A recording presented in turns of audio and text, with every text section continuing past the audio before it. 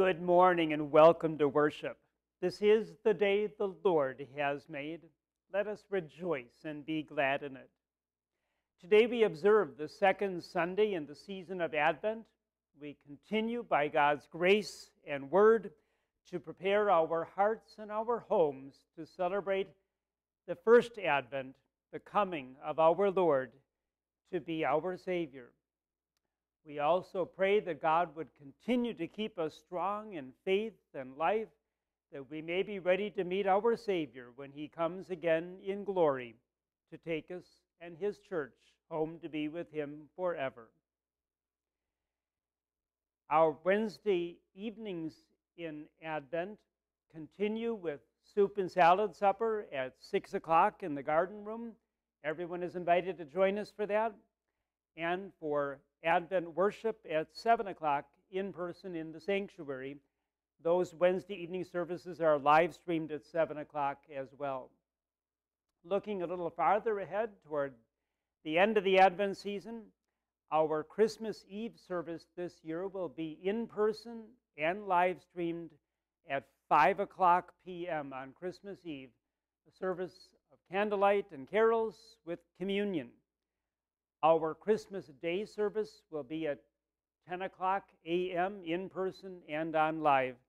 And that Sunday, December 26th, will be our normal 10 o'clock live stream and in-person service with taped services provided at 8:30 and 11:30 as well. All of the other announcements are available. We're glad that you've joined us for worship today. May God bless our hearing and living of His word this holy season.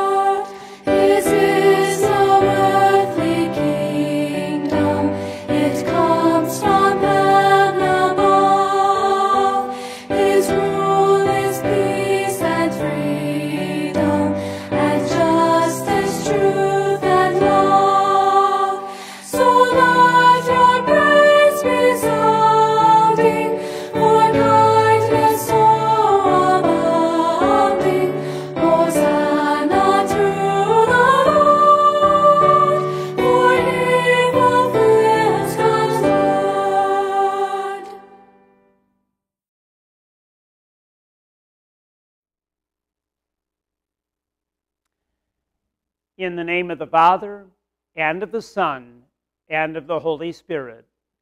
Amen. If we say we have no sin, we deceive ourselves, and the truth is not in us.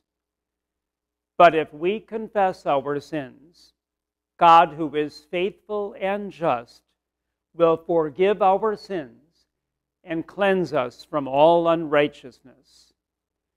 Let us then confess our sins to God our Father.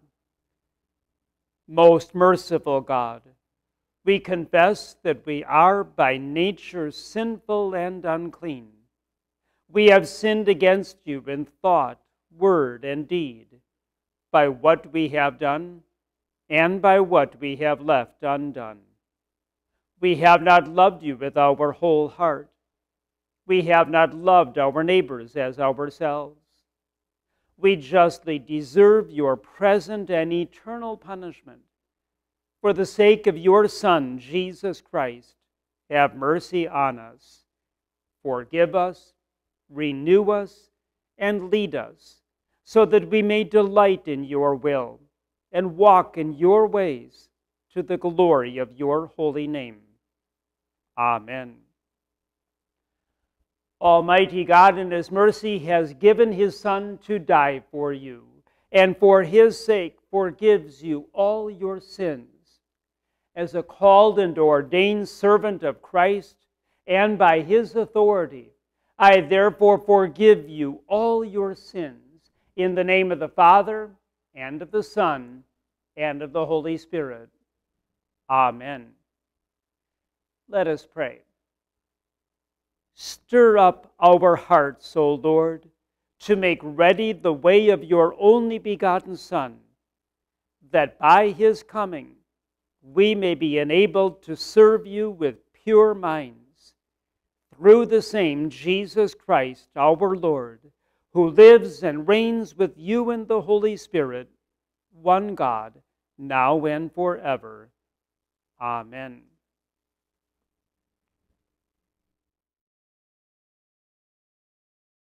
The Old Testament reading is from Malachi chapter 3.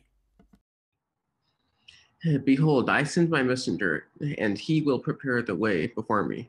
And the Lord whom you seek will suddenly come to his temple, and the messenger of the covenant in whom you delight. Behold, he is coming, says the Lord of hosts. But who can endure the day of his coming, and who can stand when he appears? For he is like a refiner's fire and like fuller's soap.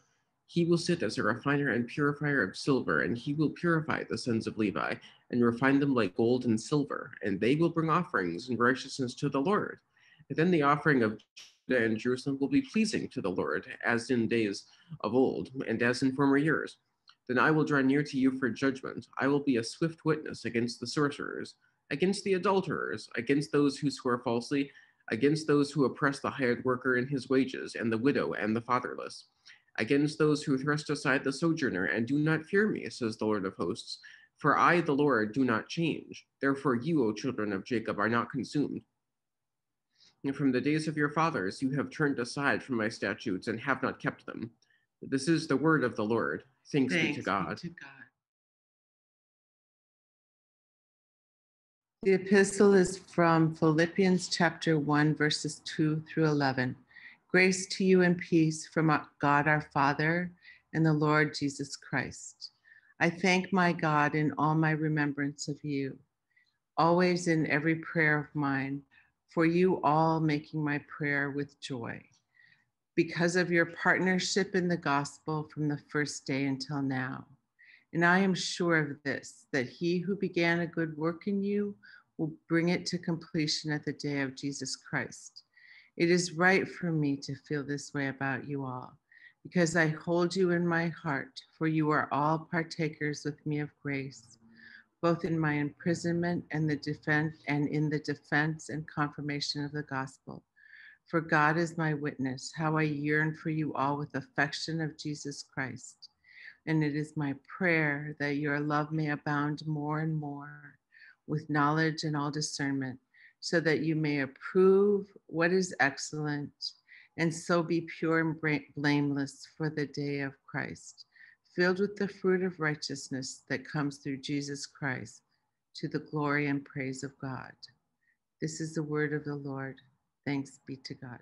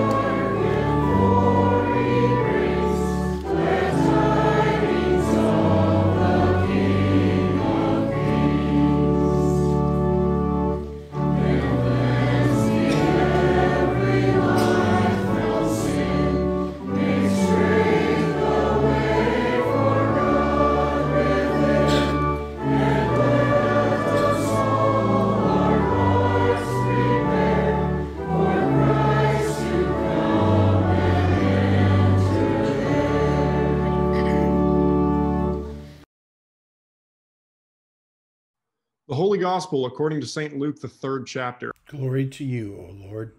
In the 15th year of the reign of Tiberius Caesar, Pontius Pilate being governor of Judea, and Herod being the tetrarch of Galilee, and his brother Philip, tetrarch of the region of Etruria and Trachonitis, and Lysanias, tetrarch of Albany, during the high priesthood of Annas Caiaphas, the word of God came to John, the son of Zechariah, in the wilderness.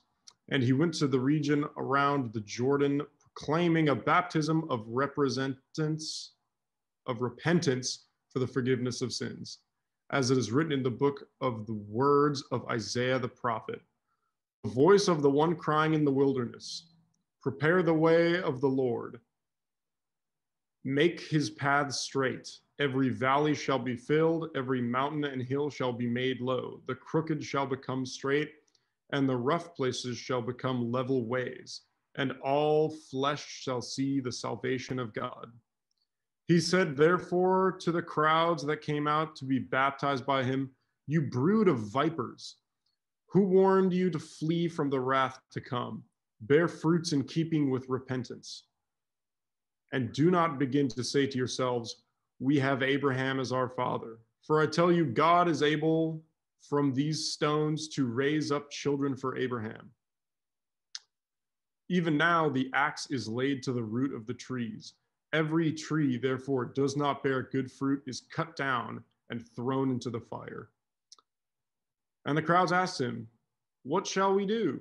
And he answered them, whoever has 2 tunics is to share with him who has none. And whoever has food is to do likewise. The tax collectors also came to be baptized and said to him, teacher, what shall we do?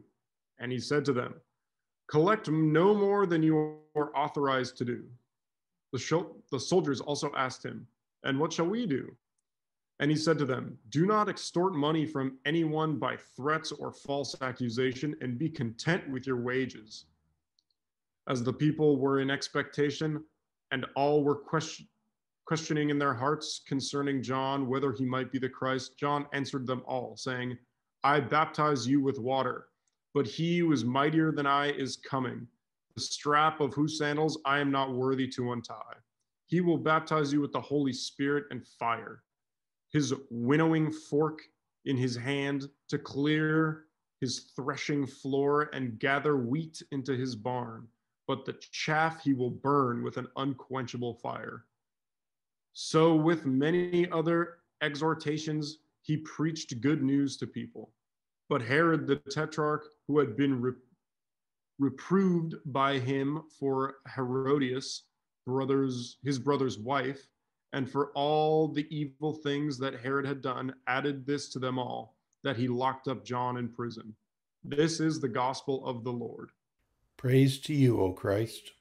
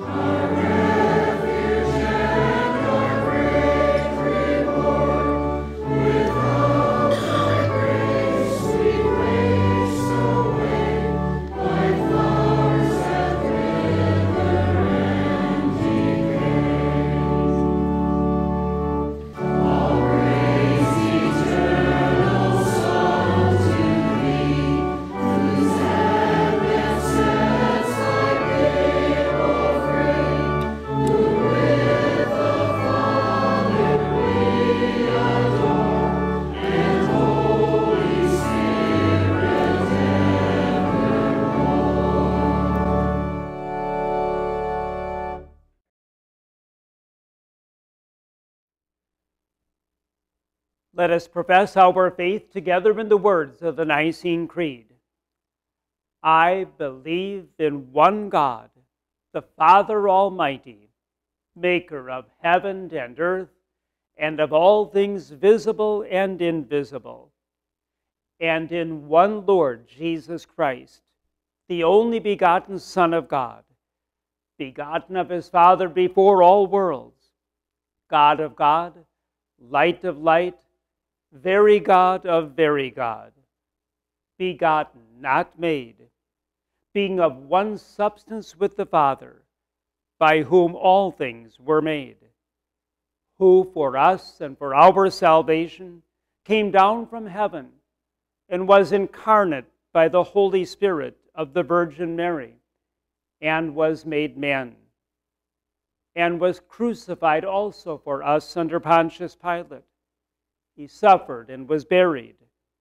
And the third day he rose again according to the Scriptures, and ascended into heaven, and sits at the right hand of the Father.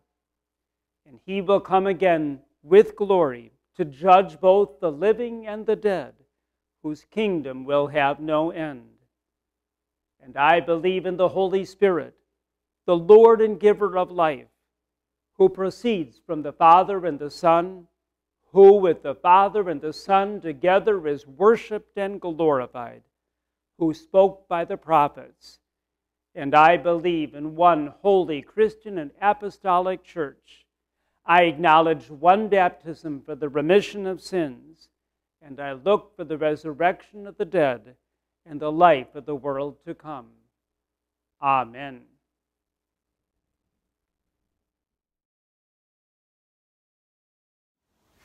In this morning's Gospel according to Luke, John the Baptist is preparing the way for Jesus Christ by preaching repentance to the people. That repentance, he's asking people to have compassion and fairness towards all people. If you have 2 tunics, give one to someone who doesn't. If you have food, share it with those that need it. If you're a tax collector, only take what you're supposed to take. And if you're a soldier, don't suggest bribes and don't falsely accuse people. Isn't this what we should be doing with each other now, every day? Having compassion and sharing with those that need it, and treating each other fairly all the time. That's really what the gospel is asking us to do. And that's all with Christ in our heart. Let's pray.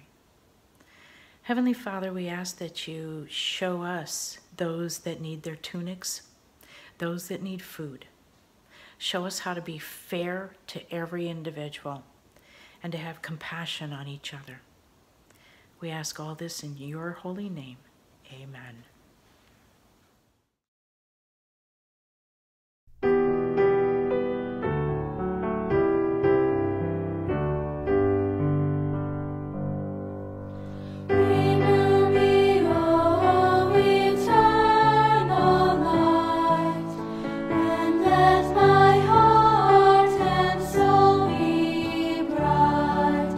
Illumined with the light of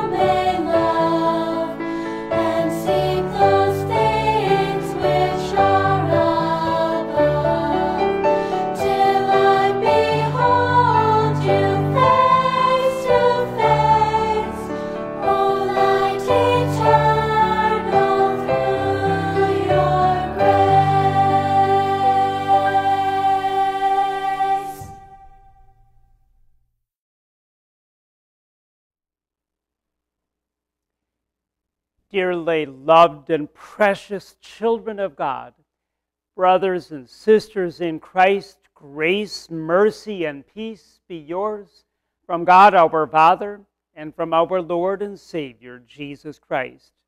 Amen. The text for our meditation on this, the second Sunday in Advent, is the epistle reading appointed for today, and in particular, verse 6 of Philippians chapter 1. Verse 6 reads, I am sure of this, that he who began a good work in you will bring it to completion at the day of Jesus Christ. This is our text. If there is one thing I have learned over the years, it is that good things take time. Growth is a process. We often learn more from our mistakes and our struggles than our successes. And often we take a few steps forward, and then before we know it, a step or two backward. Forward movement is like that. It is a series of fits and starts, moving forward a little bit, sometimes back a little bit, but always farther forward and wiser and stronger than going backward. But one thing is sure, a little patience along the way goes a long way with ourselves and with others too.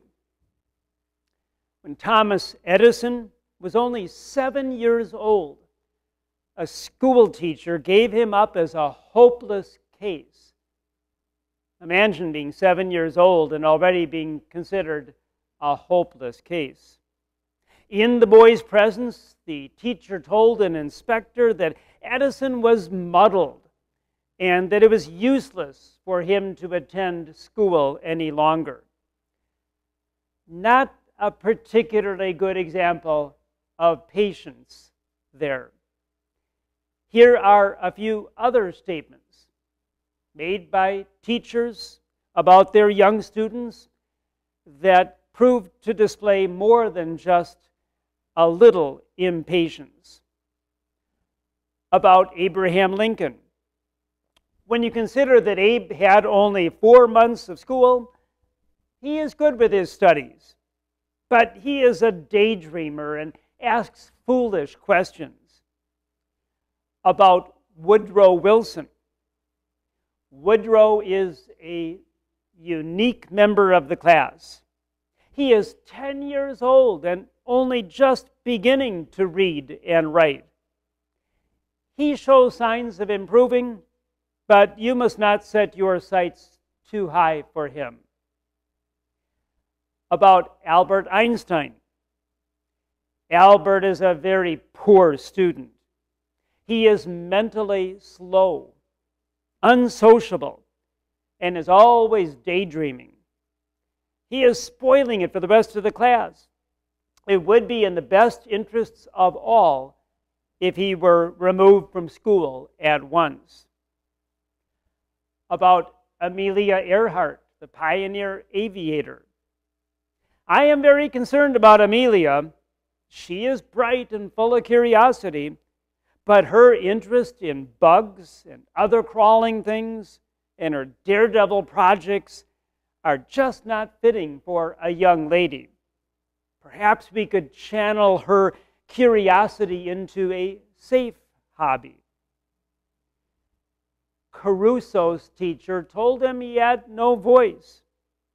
An editor told Louisa May Alcott that she would never be able to write anything for popular consumption. That doesn't say much for patience, does it? And yet all those individuals, and surely many more like them, were able to overcome the judgments that others had made of them and rise to achieve accomplishments beyond the expectations of everyone else. Many of us have at times had a hard time rising above the labels that others have placed upon us. But I would propose that even more devastating than the labels that others place on us are the labels we place on ourselves.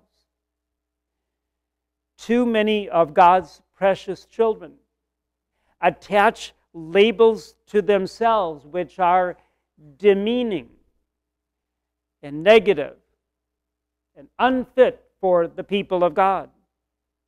To those who are hard on themselves and impatient with their progress and unforgiving of their fits and starts and mistakes and struggles, hear the word of the Lord.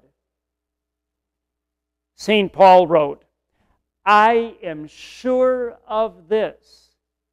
I am absolutely certain. I am convinced," Paul wrote, "that he who began a good work in you will bring it to completion at the day of our Lord Jesus Christ."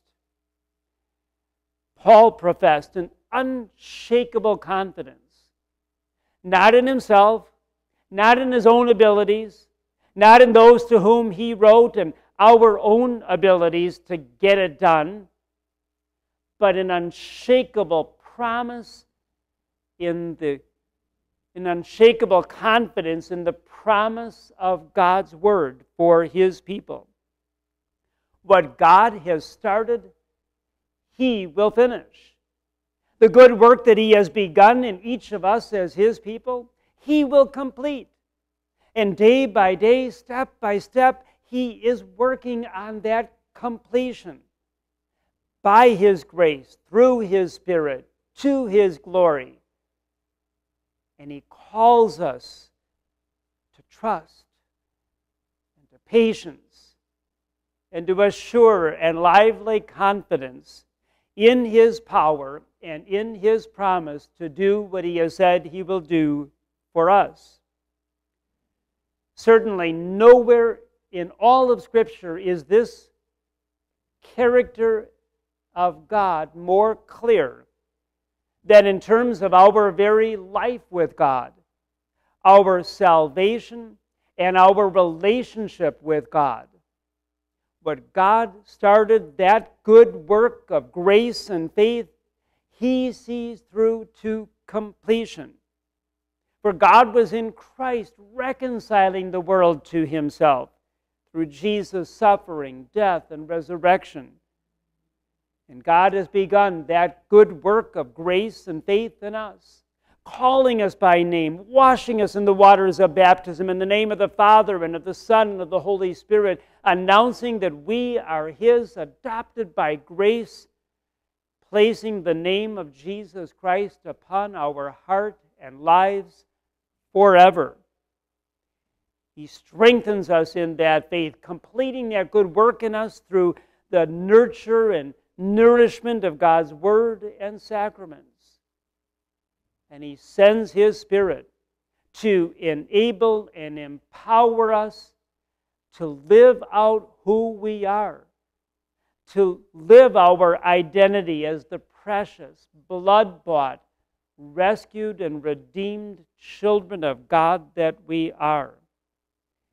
He is even now, this day, this moment, in the process of completing the good work he has begun in us. This is our sure Advent hope. This is our Advent joy. This is God's Advent promise. Through the pen of St. Paul, who was convinced with an unshakable confidence that God, who started this good work, will indeed see it through to completion. This calls for patience. Please be patient with yourself God is at work. His good work takes time.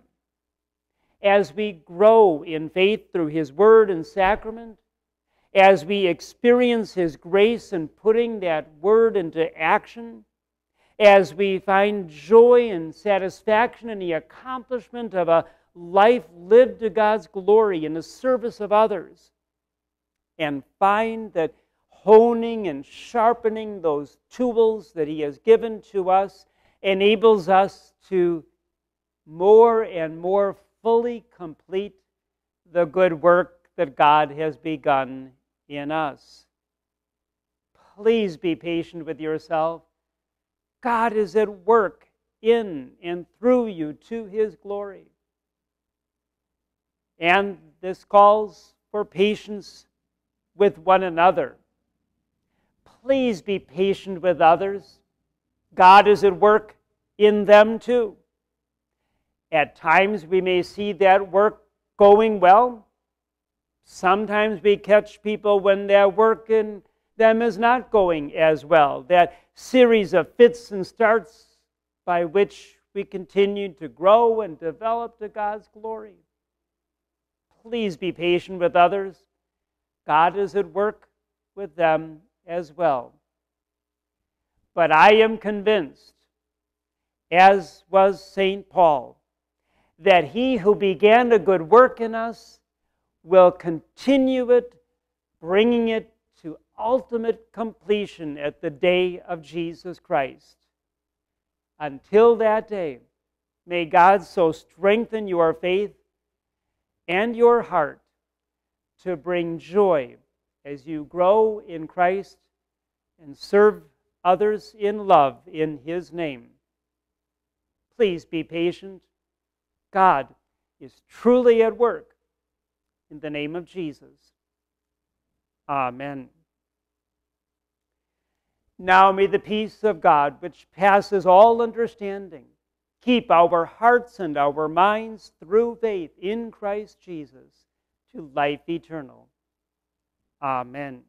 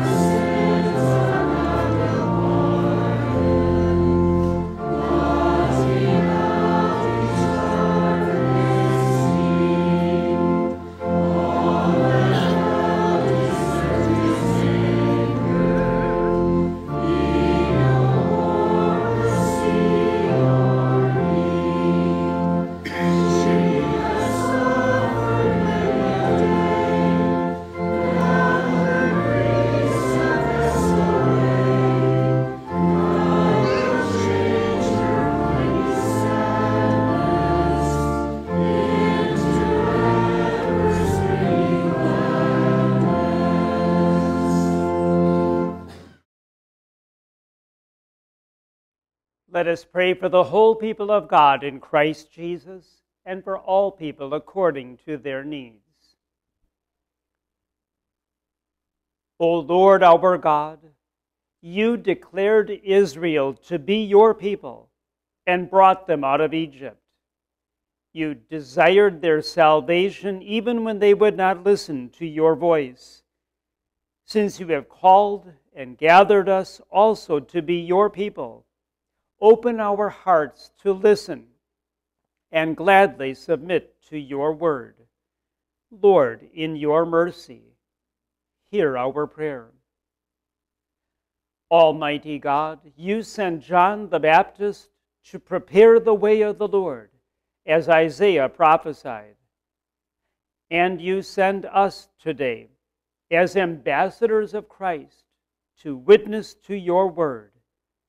Give us wisdom and courage that we may be faithful to our calling until Christ's coming again in glory. Lord, in your mercy, hear our prayer. Heavenly Father, you gather your people together in Christ and make us partakers of your grace. Strengthen the faith of those who have gathered into this congregation, that our love may abound more and more with all knowledge and discernment. Lead us to approve what is excellent and to be pure and blameless for the day of Christ. Lord, in your mercy, hear our prayer. Lord of hosts, John the Baptist counseled penitent soldiers to go about their military duties according to your word. Remember those who serve in the armed forces of our nation. Protect them from harm, give them courage, and grant that they fulfill their duties with honor. Lord, in your mercy, hear our prayer. Almighty God, your forerunner, prepared the way for the one who is mightier than all, your Son, Jesus. For Christ's sake, we entrust to you those in need of healing, comfort, and deliverance, including Margaret Lowry and Tom Poole. Have mercy upon them, deliver them according to your will, and strengthen them in faith, that they might be assured of your faithfulness. Lord, in your mercy, hear our prayer. Into your hands, O Lord, we commend all for whom we pray, trusting in your mercy through Jesus Christ our Lord. Amen. Taught by our Lord and trusting his promises, we are bold to pray. Our Father, who art in heaven, hallowed be thy name. Thy kingdom come, thy will be done, on earth as it is in heaven. Give us this day our daily bread, and forgive us our trespasses, as we forgive those who trespass against us. And lead us not into temptation, but deliver us from evil. For thine is the kingdom, and the power, and the glory, forever and ever. Amen. The Lord bless you and keep you. The Lord make his face shine on you and be gracious to you. The Lord look upon you with favor and give you his peace. Amen.